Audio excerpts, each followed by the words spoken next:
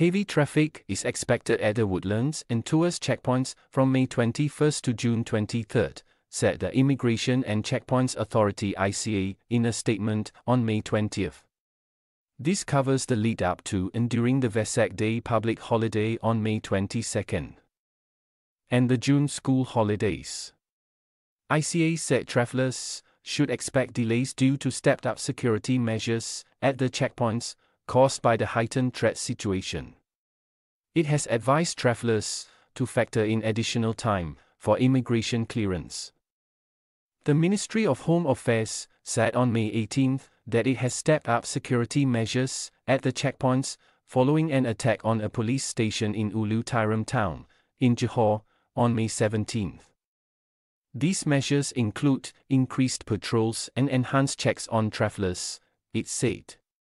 A check of the Beat the Jam app on May 19 at about 11 p.m. showed that travelers crossing the causeway could expect to take between 3 and 4 hours to enter Singapore, while those using the second link in Tuas may take 1.5 to 2.5 hours. ICA said that during the Good Friday long weekend from March 28 to April 1, almost 2.3 million travelers crossed the two land checkpoints connecting Singapore and Malaysia, marking more than 455,000 crossings daily.